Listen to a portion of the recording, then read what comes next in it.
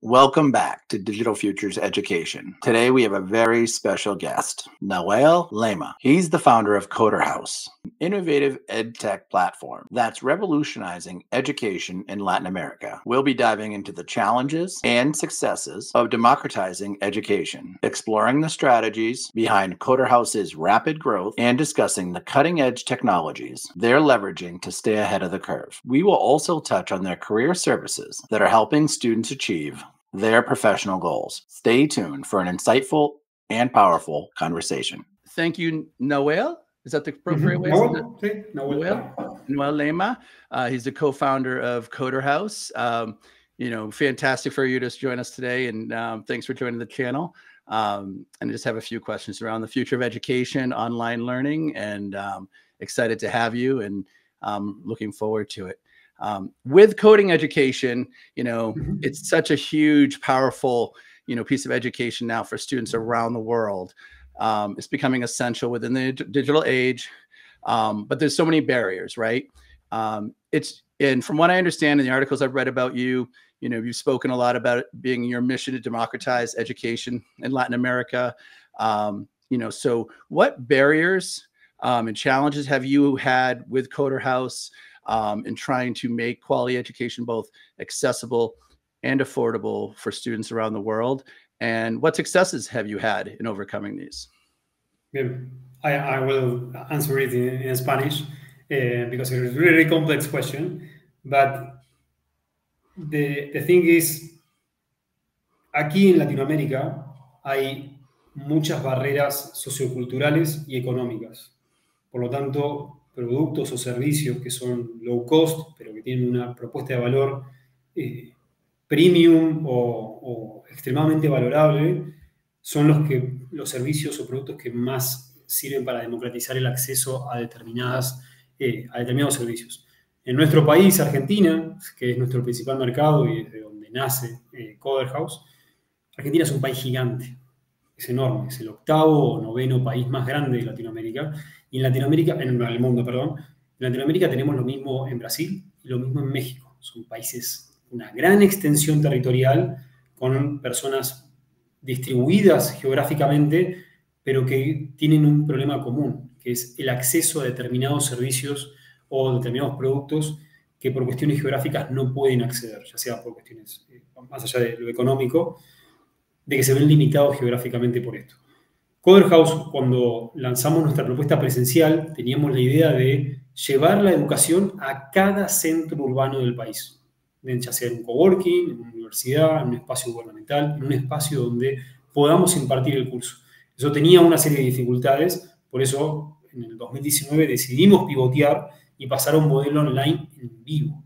No un curso grabado, no un self-paced course, sino algo que vos te tengas que conectar, que tengas la experiencia de interactuar con un profesor y compañeros para poder llevar adelante un curso. Y eso fue clave para nuestro crecimiento exponencial meses después, y obviamente vino después la pandemia y COVID.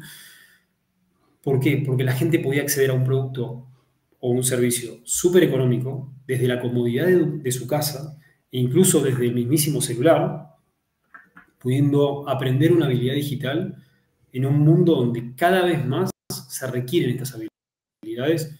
Tú mencionaste la habilidad de programar, pero sin duda las habilidades para marketing, diseño, producto, data y programación son las habilidades que nuestro público está buscando y son las habilidades que lo pueden catapultar a un éxito tanto económico como sociocultural para poder avanzar en su vida, ¿no? Creemos que de alguna manera la educación, y lo ha sido en todos los países y sobre todo en Argentina, es la palanca que te asciende socialmente. Vos a través de la adquisición de una habilidad clave, como puede ser una habilidad tecnológica, podés acceder a un mejor trabajo, con un mejor sueldo y poder mejorar tu situación socioeconómica. So my understanding of your answer with my Spanish is limited, but I'm taking from what you said is, in such a large country like Argentina, it's such a benefit to have, the economics of becoming upskilled is the advantage to doing it online. Yeah. And be able to serve people who have limited resources in some situations, to be able to get those skills, and also be able to, empower the country with people who are able to work in the field, upskill and get their skills in a more efficient education, utilizing online learning through your platform. And you also see that as kind of an expansion into Mexico, but you're doing a big expansion into Mexico, and I'll let you kind of expound on that a little bit. But my takeaway, just so I can kind of understand the framing question, is that it's that really the empowerment through the online learning piece, economics, ability to upskill. Yes, totally. You understand it really good, because I will try to explain in other words. Cuando damos un curso online en vivo, significa que un curso online en vivo que comienza en determinados días, que tiene determinados horarios y que se dicta durante determinado tiempo, es muy similar a lo que tú y yo hemos desarrollado a lo largo de nuestra vida. Fuimos al jardín de infantes, al kinder, fuimos al colegio, fuimos a la universidad, hicimos maestrías, hicimos cursos, y siempre lo hicimos en determinado momento, durante determinados días, durante determinado tiempo, y rodeados de personas. Simplemente llevamos esa experiencia mediante una plataforma online, en este caso utilizamos Zoom para poder dar las clases, y eso es lo que la gente está buscando, conectar con otras personas a través de un entorno, en este caso virtual, pero que esa experiencia sea lo más similar a esa experiencia con la cual fuimos formados a lo largo de toda nuestra vida. Y vuelvo sobre la capacidad geográfica de conectarte con otras personas, porque capaz ibas al colegio de tu pueblo o a la universidad de la ciudad más cercana, y hoy, a través de un curso en vivo, que puedes estar conectado con otras 50, 100 personas de todas partes del mundo, no solo de Argentina. Eso es una gran oportunidad para mucha gente de conocer gente nueva a través de un curso. Por lo tanto, no solo es el aprendizaje de una habilidad técnica o una habilidad blanda, sino con quién lo estás haciendo. Y eso es parte de los ingredientes del éxito que hoy tenemos, de poder conectar gente a través de la educación para que puedan, de nuevo, ascender socialmente. Y hoy en Argentina necesitamos eso. La educación, de alguna manera, la impartida por el gobierno o los gobiernos de Latinoamérica, está años atrasado. Y claramente lo está, o hace sus mejores esfuerzos, porque mover la maquinaria del Estado para profesionalizar y tener mejores programas educativos lleva tiempo. Nosotros formamos a 30.000, 40.000, 50.000 personas por mes. El Estado tiene que formar a 4 o 5 millones. Estamos hablando de solamente está hablando del Estado argentino, ¿no? No me quiero ni imaginar Brasil o México, que tiene una escala de millones de estudiantes de todo tipo de grado. Y es un gran desafío para nosotros poder impartir la misma calidad en una escala cada vez mayor y que la calidad no se pierda. Y entiendo que la universidad, sobre todo la privada, trata de ir a una solución cada vez mejor, pero nosotros, como somos una startup o somos otro tipo de organización, podemos ofrecerle una actualización más rápida, unas habilidades técnicas mejores y un formato más adecuado para todas las personas en el mundo, sobre todo y principalmente en Argentina. And it's what you're doing is really providing an amazing service too. Like where regular education isn't able to kind of step in, and fill the gap. I definitely think, what I've learned, from you is that, that there's definitely such a huge gap between industry and where college leaves off now, in all ways. So, I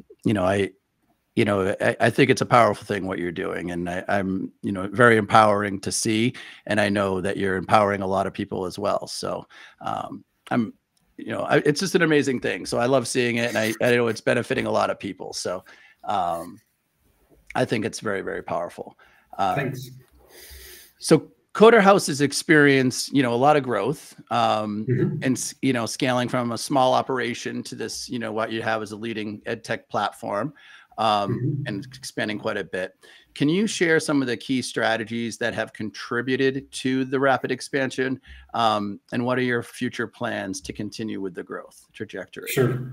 There is no secret sauce here. Everyone will found the same things.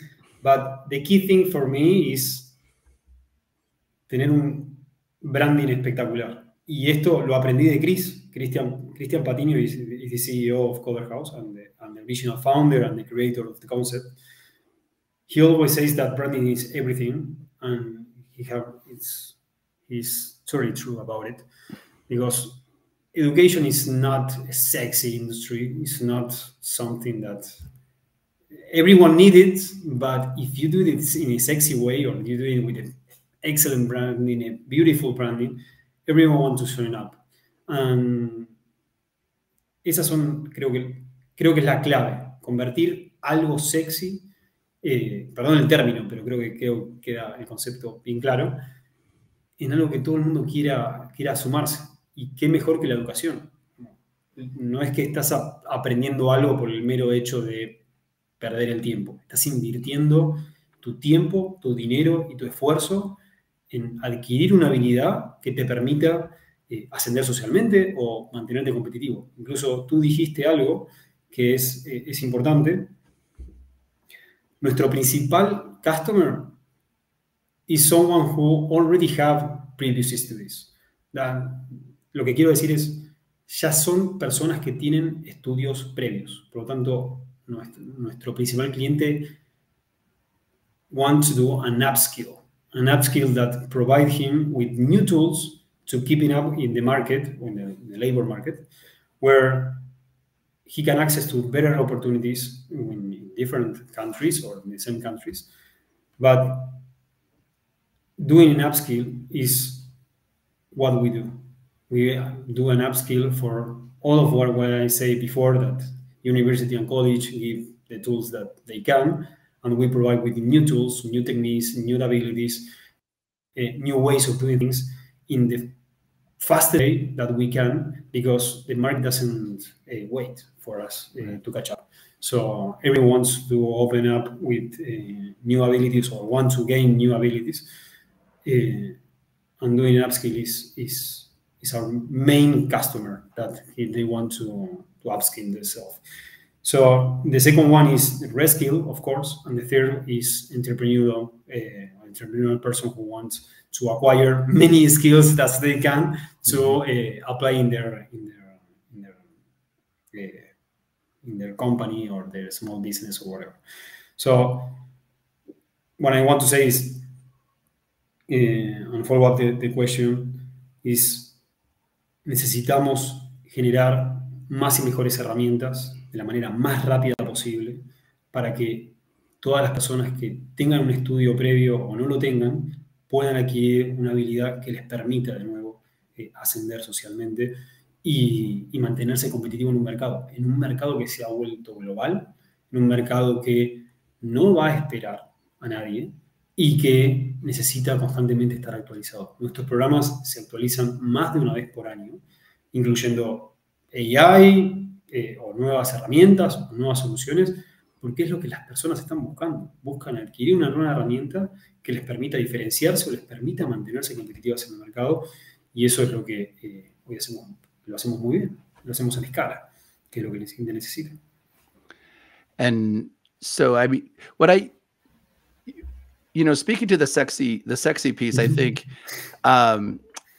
you're also the marketing and the branding is timely too, in that, education not looked at traditionally as, sexy. But now it needs to be something trending, it needs to trend, it needs to have, the skills are changing so quickly that if you're not trending, and definitely your clientele who's looking to upskill is younger and transitioning faster.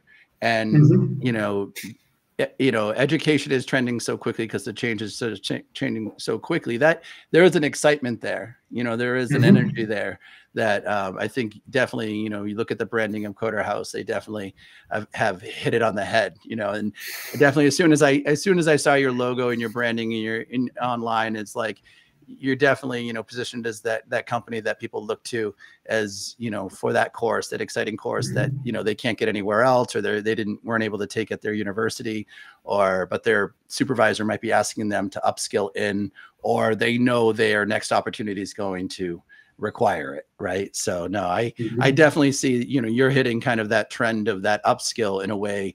You know, people's perceptions are definitely, you're leading the charge of the branding in terms of how perceptions of education and how much education and when are needed, you know. So it's a trending topic and it's changing and it's exciting and it is sexy. It is like a you know, something to be cool and something to kind of look for and know about and stay on top of. And, you know, everything's changing so quickly. So exactly.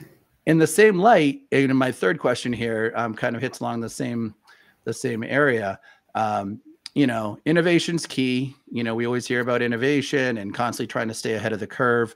You know, online education is definitely an area that innovation is incredibly important because of the level of accessibility that it provides, and also its ability to provide and update, you know, curriculums and materials, fast evolving. It is definitely much more advantageous than some sit and get in a classroom in a lot of ways. So how is Coderhouse trying to stay ahead of the emerging trends, and what educational technologies do you find the most promising in terms of, and educational technologies, you know, could be, you know, part of what you're utilizing on your platform, but also could be, you know, strategies that you think the company needs to kind of take advantage of to kind of, you know, stay on top of what's coming? Okay, yeah, really, it's a very beautiful and exciting question, because when we're looking for what is needed, ¿cuáles son las necesidades del mercado? How we can choose a course over another one?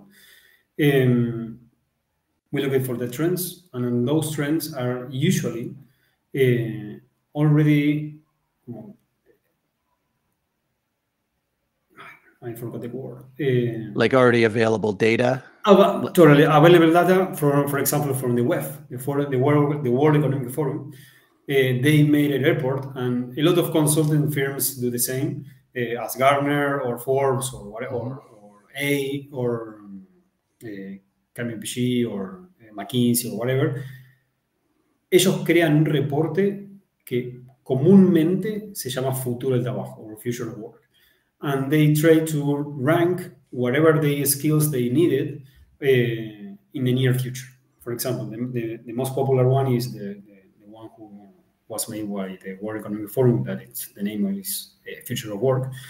And they trying to rank the next 25 abilities that is needed for almost every industry in the world.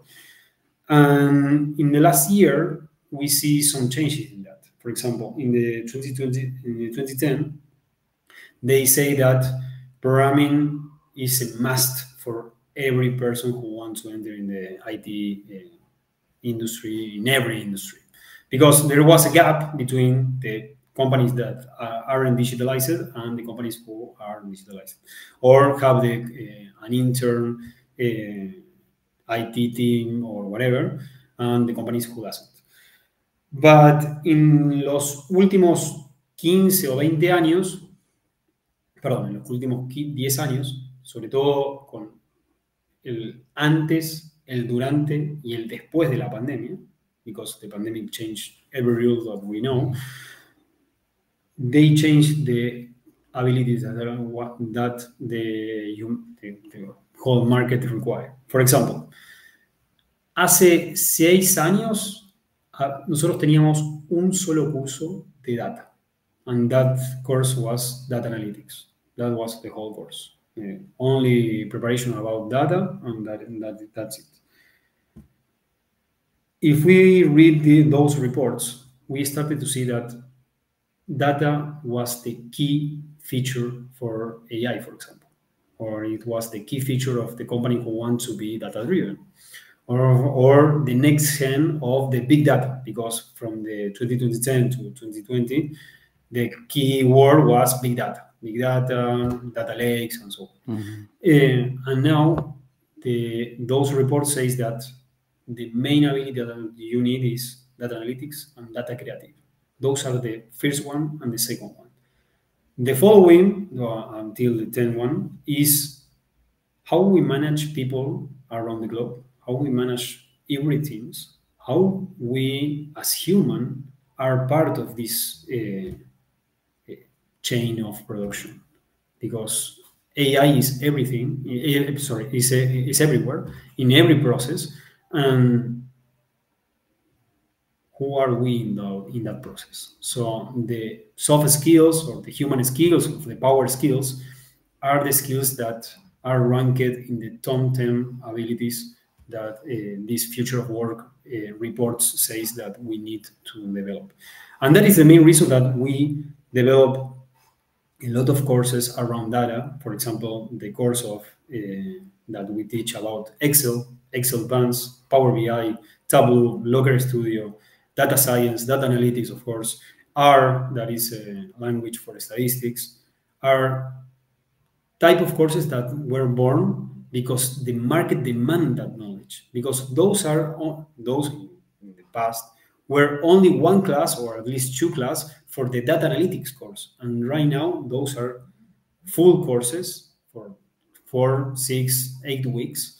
And those are the main things that are developed right now. And the second one is the soft skill or the power skill of the human skills, whatever you name it, that are related to how we as human are players in this chain of production of software or whatever. And we developed the business schools. The business school was the key of joining the leadership skills, speaking skills, negotiation skills, administration of every business, and so on. And those are the courses that are really trending right now for us, and we see massive adoption of these abilities. So the market needs people needs ability to manage other people, or trying to communicate with other people, trying to work with other people. So we develop these courses because we see those trends in all of these reports. Of course, we have the courses about the design and marketing and programming and so on. Those are evergreen in some ways. Yep. But we see a massive adoption B2B sector and in the B2C, in the B2C, of how we acquire these abilities about data, about business skills that are really core in every company. So you got me thinking a little bit, because I've been doing some research into remote work and the challenges, but also the huge benefits for Latam particularly, and those in Latam to be able to leverage remote work skills or programming skills to have a better paycheck, a better financial future through maybe acquiring a job United States or somewhere else. What predictions do you have around the expansion of remote work positions and how that might influence, what Coderhouse might offer in the future? Because I would imagine that is going to continue to expand. The economy is going to continue to support it. I'm just wondering, is Coderhouse thought about that piece of the power of remote work and just bringing countries together and expanding and upskilling that way to support and, that piece? I think that is a good question, because I met a guy, an old friend of mine, who said that we as Argentinians, or we as people who live in Latin America, are the best perk in the economics, because we are in a line with the time zone of the US. Oh, yes. And US have the money and we have the workforce. And we prepare those workforce because we have 2 hours from the one side of the country of the US and 2 hours from the other one.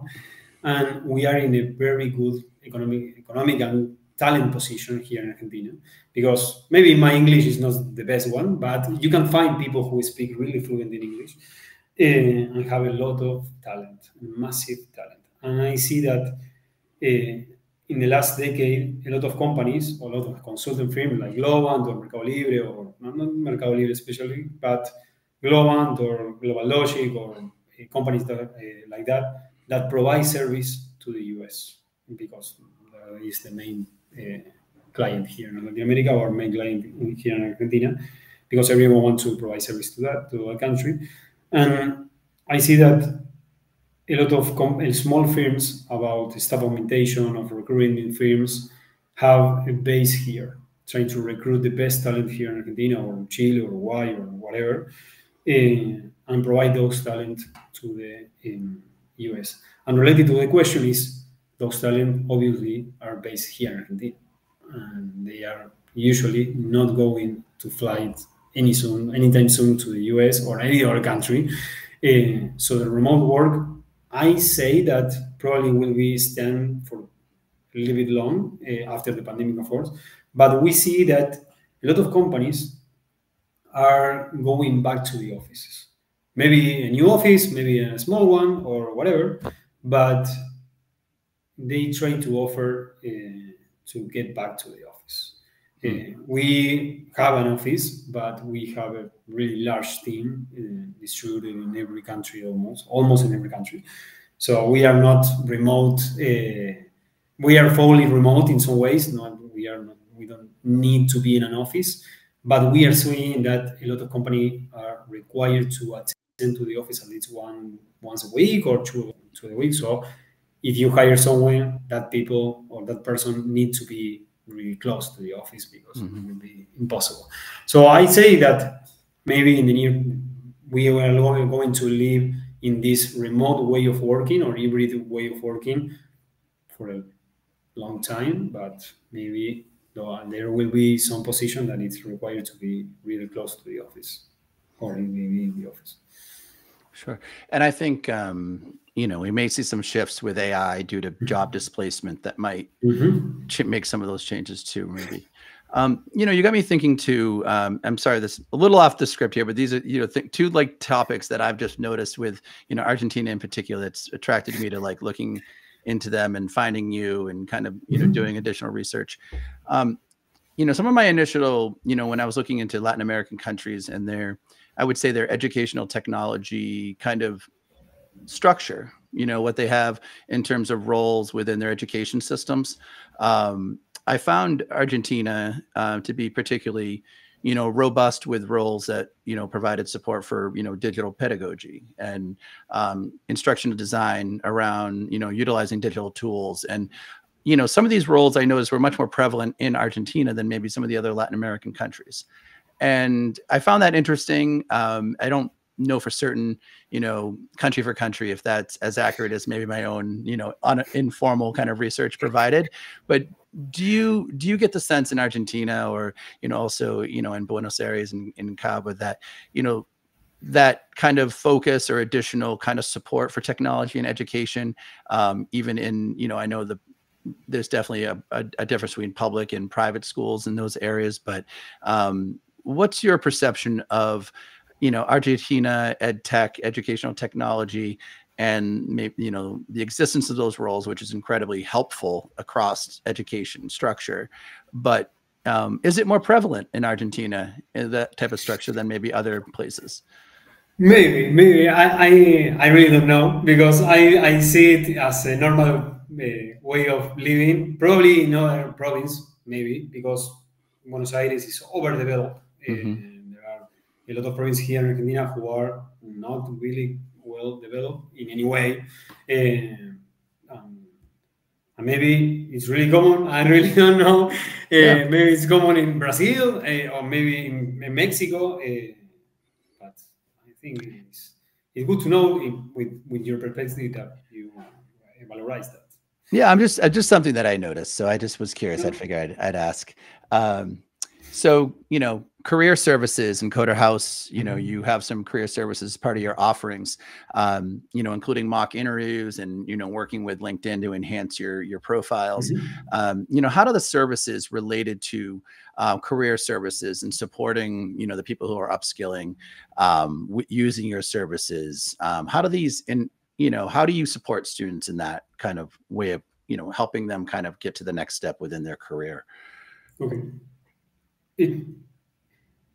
For us, from the not the early beginnings, but after we pivot to an online proposal, we see that a lot of people that are reskilling or who want to reskill themselves or upskill themselves want to learn more about how to get a job, how to change careers, how to feel comfortable in an interview, how to prepare themselves to the next step in their career. So education for us, and looking for a job, looking for a change, looking for something else in their career, in their professional career, is something really related. For example, right now, we created a massive proposal for those who want to improve their career, and we call them the Coder Camp. Coder Camp is a free and open to everyone. It's not required to be a student of one of our courses. To anyone who wants to change their career or want to have a personal brand, make some MOOCs interviews, want to know more about how we can change our career goals or how to set goals for our careers. So we prepare all of these interviews and it started the next week, or during all of August, and we see a massive massive attendance of this, or fulfill of the application form that we made. We reached the 13,000 students apply for this, and almost the half doesn't have a job and want to have a job. And a part of that half, almost a third, doesn't have a LinkedIn.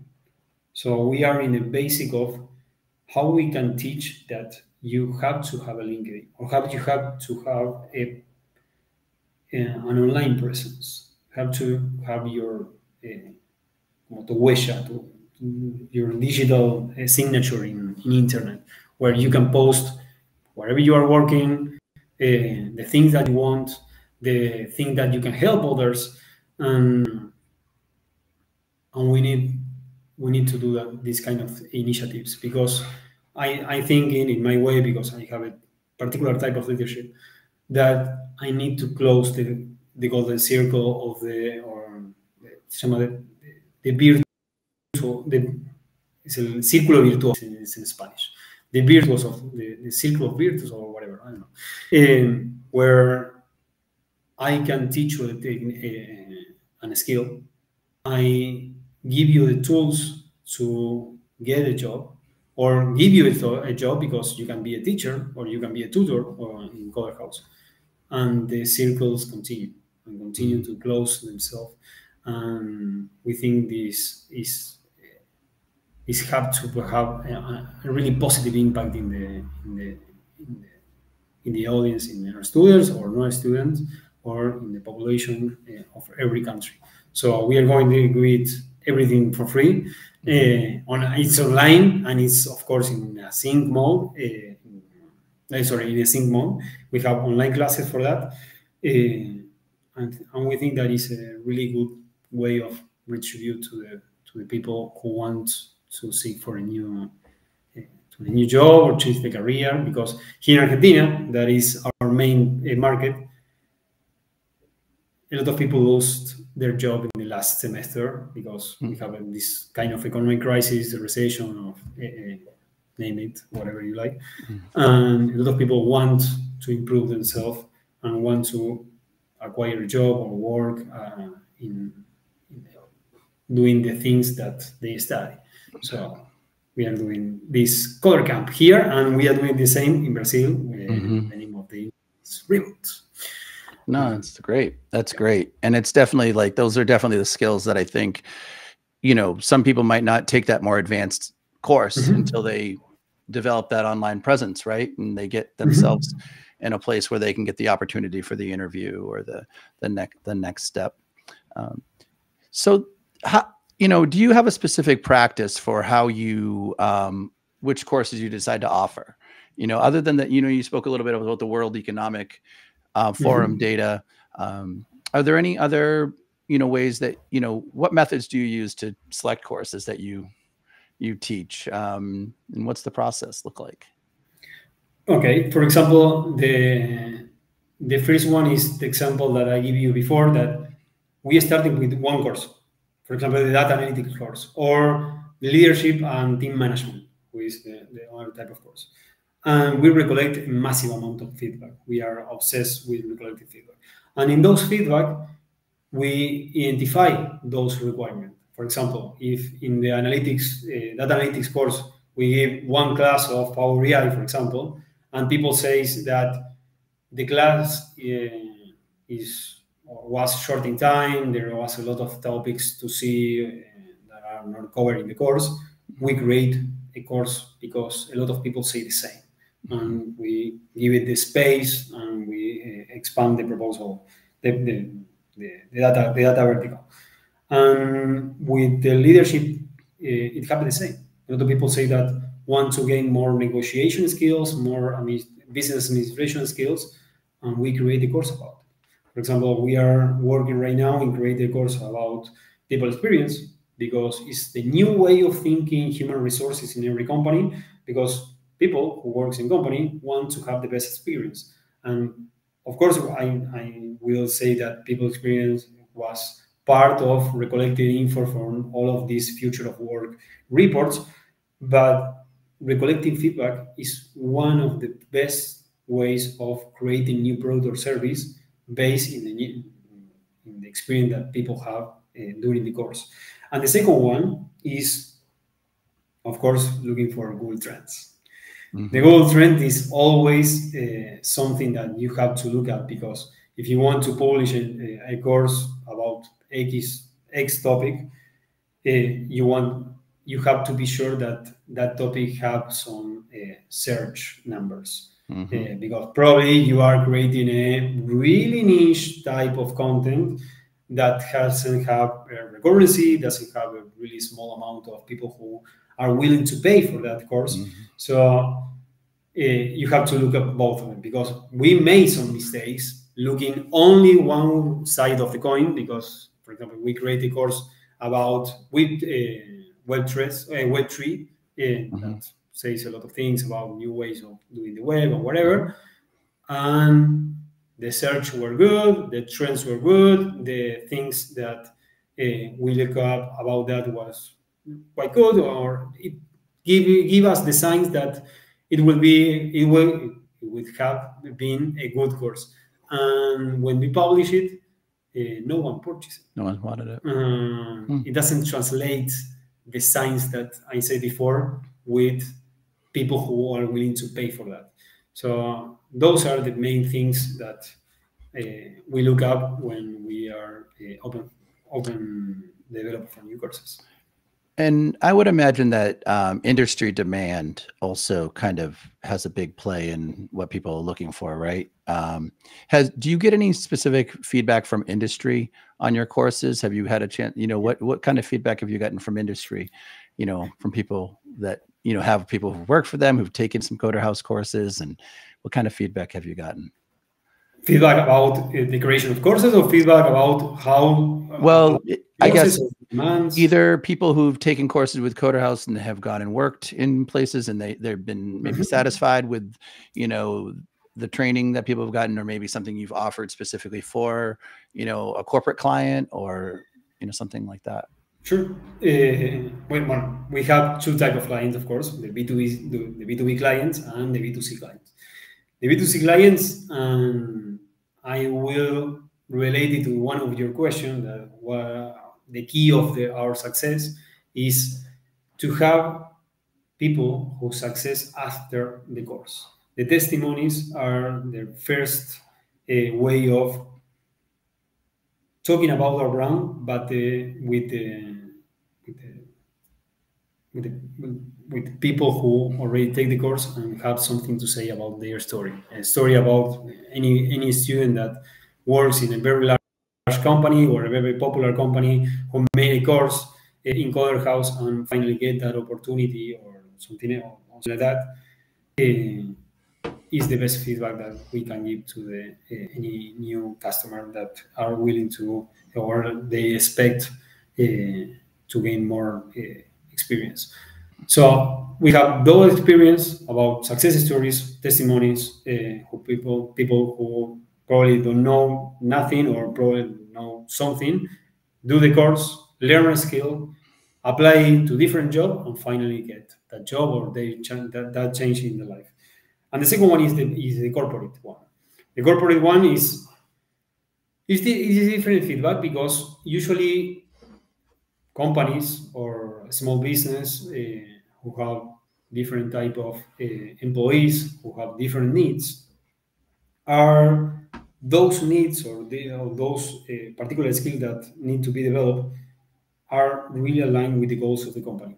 Because, for example, if the company wants to be data-driven and usually they hire someone who have this skill, probably need to give a course about analytics or give a course about Excel or Power BI or whatever. And we try to recollect those testimonies because after the course, they see an instant impact in their operation, especially for people who operate with Excel. Because Excel, if you don't know Excel and you think you know Excel, after you learn the course, you can apply, during the course, of course, you can apply those knowledge in your team and your financial team, your operation team, and you see how efficient people who are after gaining new skills to direct it to the task, their daily work. Right. That's interesting. Yeah, but those are two different, definitely two different types of clients. So the outcomes, are definitely different, right? And but you're serving different needs there. So what advice would you give to entrepreneurs who are looking to start a tech or education related business now that you've come this far? It's a good question. Another good question, because I usually mentor a lot of people who have edtech companies or edtech related companies, and they think that create their custom platform. They need the custom platform. They need an online way of doing things are a must, and it's not really a must. We of course develop our own software. I develop a lot of the basics of Coderhouse, but I see that in the last 10 years there are a lot of new ways of giving courses, online courses or presential or online courses or whatever, and those tools are really cheap. Because if I want to start Coderhouse again, I go directly to a no-code solution that are prepared to give courses, to upload content, and so on, because it's the fastest way and the cheapest way. And usually those platforms are prepared to scale at an infinite level. The limit is the money that you have. And we develop everything, and that is something that takes a massive amount of time. And I take courses in a lot of small companies who are specializing in a particular course, and I see they usually use, for example, Google Classroom or EduFlow, or the previous EduFlow platform, or another kind of platform that gives the possibility to upload the Zoom link or the Meet link and upload the content or whatever. So I usually recommend that just start, give a course to 5 to 10 people, and that's it.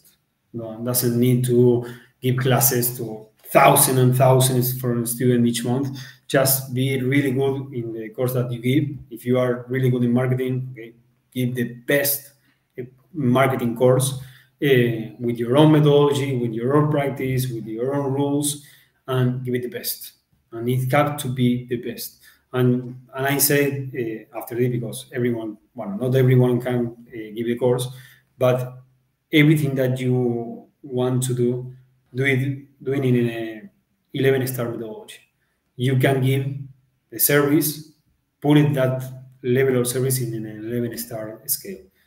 If you can give a 10-star, 5 stars service, how much it takes to give an 11-star course, 11-star service, and trying to move with a better service, with a better quality, and at the lowest price, and give it in a massive way, or give it in a scale way that you are willing to,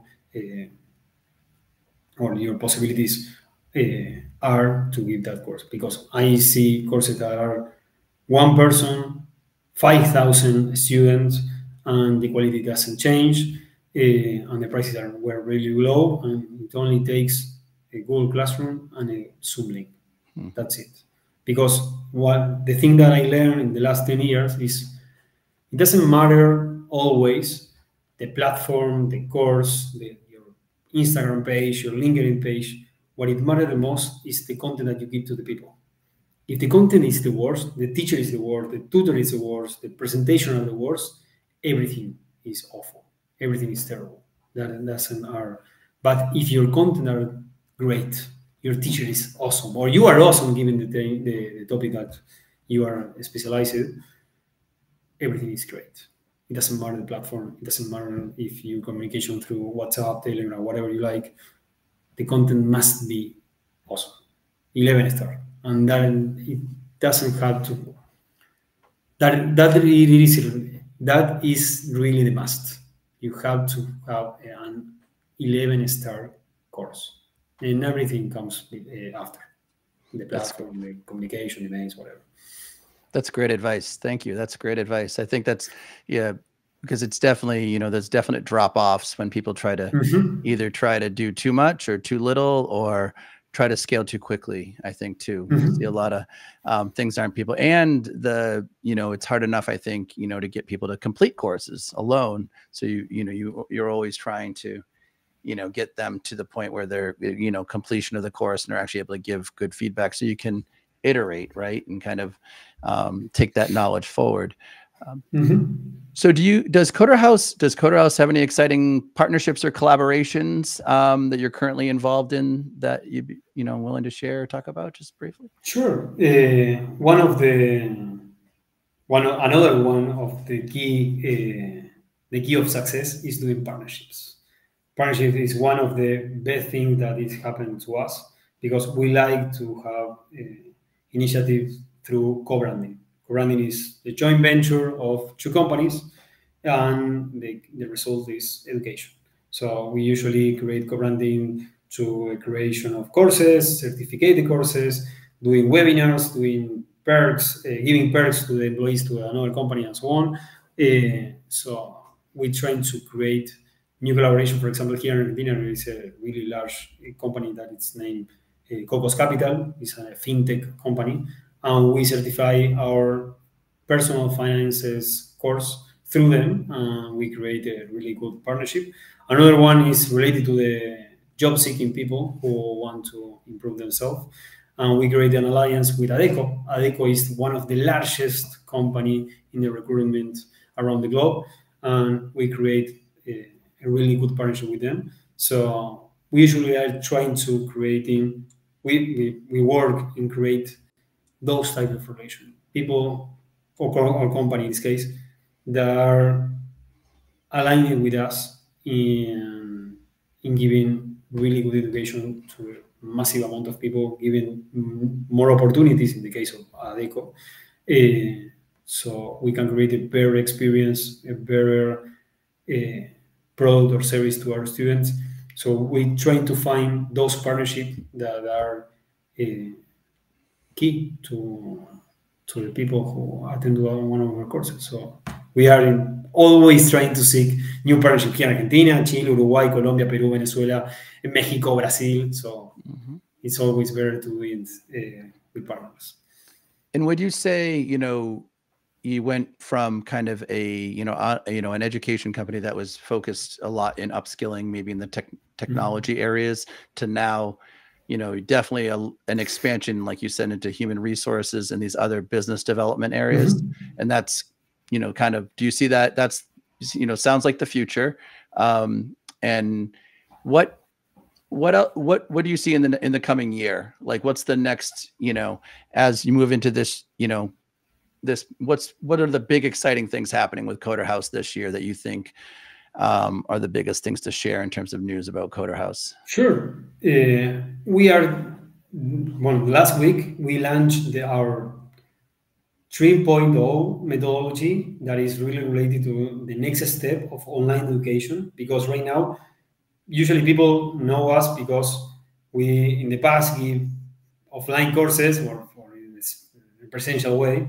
We are right now giving offline courses where it happens 2 times a week, 2 hours each class in a sync mode.